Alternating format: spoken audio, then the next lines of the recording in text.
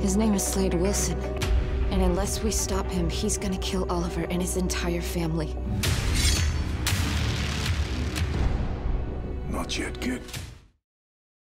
Hey YouTubers, it's Charlie, and this week on Arrow, Slade Wilson returned to fulfill a promise he made to Oliver, but it's really just the beginning.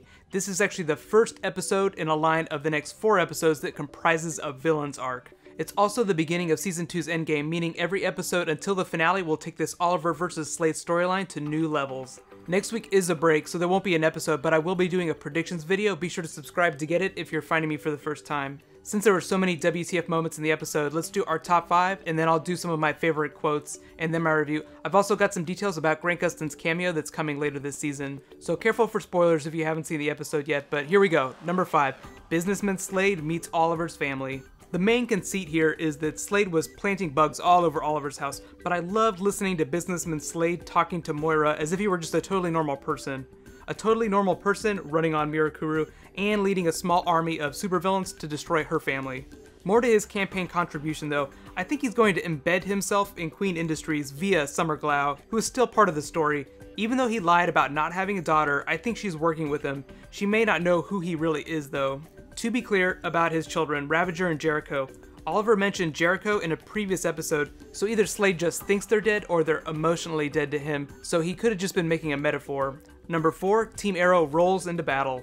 There were a lot of other teasers in the rollout montage, like Roy with a bow, but when the party, so to speak, started, it was like being ringside at a Muhammad Ali fight. That's why my favorite lines of dialogue from the episode came right then. Oliver's, "What would you like to do now, Mr. Wilson?" And Slade's reply, "I hate to break up the party." The big reveal from that though was finding out what the actual promise was and Slade's ally that took Diggle out. Number 3, all hell breaks loose on the freighter. I'm considering a lot of the boat scenes to be part of this, starting the moment Slade learns Oliver was responsible for Shadow's death. They rebuilt the whole deck of the boat to shoot the action scene and it looked glorious. Just a hail of bullets and people jumping overboard. My favorite stunt hands down was Slade reaching over and grabbing Oliver mid-air as he was jumping over the side and just yanking him back on. I know a little bit about how stunts are done, so I knew they were using wires, but it still looks so amazing, and it only got crazier when Slade took control of the boat. Number 2, Oliver and Slade put on the hood and the mask for the first time. This is like the birth of their personas, the Arrow and Deathstroke. If you remember the Australian rum they drank, they actually toasted again before the fight, just like they did at the Queen's house. In retrospect, both times seemed like they were toasting their impending doom. There were some funny moments that followed, like Oliver missing that Lord of the Rings signal fire shot, but really the best one was Slade calling him a brother. I think that Oliver's going to try really hard to redeem Slade by the end of the season, even though they're totally going to spend the next 4 episodes trying to kill each other. And my number 1 moment, Slade without his eye patch, watching Oliver's mansion. The first thing that really grabs you is his eyeless socket. It's just haunting. I think it's meant to visually show the hole he has inside his soul right now. Like, punishing Oliver will replace what he's lost. You know, both Shadow and the eye. That to me was bigger than Slade just peeping on the queens. That really just implies that he's going to use the surveillance to catch them with their pants down, so to speak. Here are a couple of my favorite bonus moments though. There were a bunch. Roy and Slade's handshake of the century. Oliver's murder dream of Shadow. Oliver's training montage on the island, you know, just running while shooting and doing something that looked very similar to salmon ladders. And I already said a few of my favorite quotes, but here are a few more. Lucky for me, before all this I had a lot of practice. Slade calling Sarah Blondie. I'm fortunate to have your entire family here. I have allies too. My favorite quote hands down though was Felicity's "looks like Oliver butt dialed us." She didn't have much of a presence in the episode, but they did give her one of the best quotes. My other favorite was Slade's promise though. You cannot die until you have known complete despair as I have.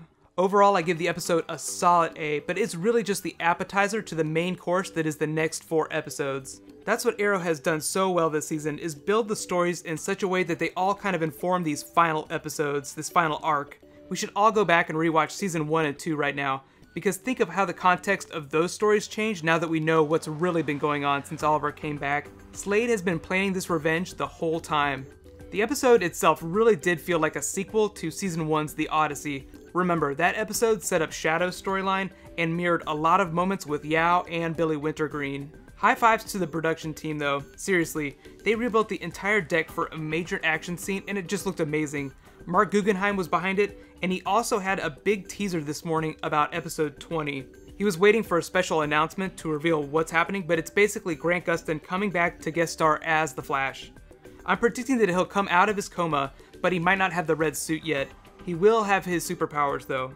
I am thinking he will be key to defeating Slade, otherwise why would they bring him back? We only know the titles of episodes up to 18, and there are going to be 23 total this season, so there's still so much that is left to happen. I cannot wait to see it. It is so much fun. Be sure to subscribe to get all my Arrow and Flash stuff. I'll be doing another Flash bonus video this week, and I'll be doing a Q&A video, so feel free to ask me any question you want about the episode or the rest of the season. Right now, click here to learn all about Arrow Season 3, and click here to get that Q&A video.